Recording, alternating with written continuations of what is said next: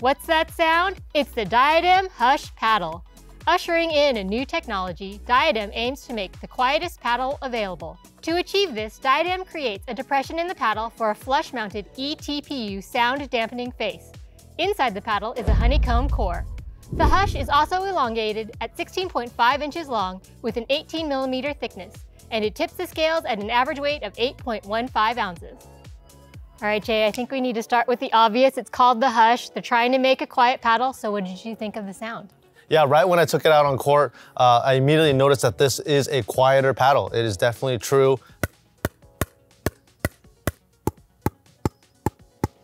I felt like this new material in the face not only helps absorb the pace of the ball, but it also absorbs sound as well. What'd you thought?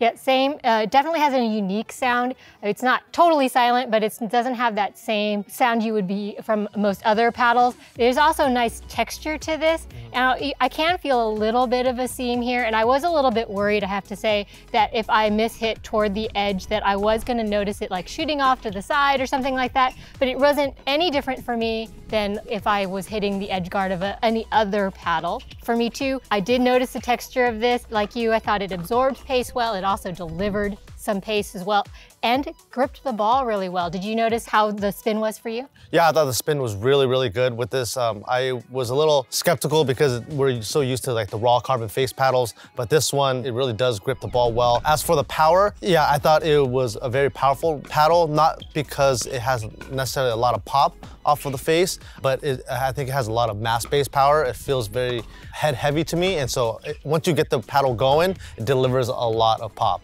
Yeah, agreed. At 8.15 ounces isn't really a super heavy paddle. It's right around what I like to use anyway, but I did notice a lot of that weight was also in the head, and I was needing to use that spin to keep the ball in. If I was hitting from the back of the court, some of my balls were going long initially, so I was really emphasizing this spin. And because of that weight, when I was up at net, I did notice it was a little bit hard for me to roll volleys and quick reflex shots on the backhand side in particular. So instead of rolling them like I've been trying to work on, I was trying to cut under the ball because I was dumping a lot of those rolling backhands into the net. Yeah, we agree again. I thought up at the no volley zone, it was just a little bit sluggish for me. It wasn't as effective on those quick firefights that we like to get into sometimes. So definitely felt like I just had to play a different type of game up there, but I'd really loved it for singles. From the baseline, I felt like I could deliver a big shot on my ground strokes from the forehand and from the backhand side.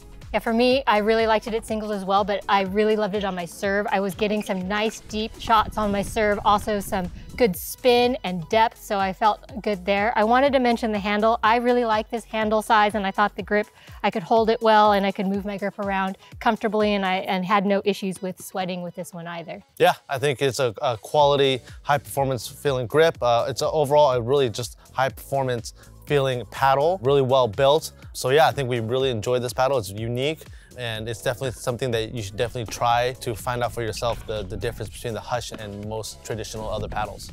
And that wraps up our review of the Diadem Hush Paddle. For more information on this paddle or anything else pickleball related, be sure to check us out at pickleballwarehouse.com. And if you're down under, make sure you go to totalpickleball.com.au.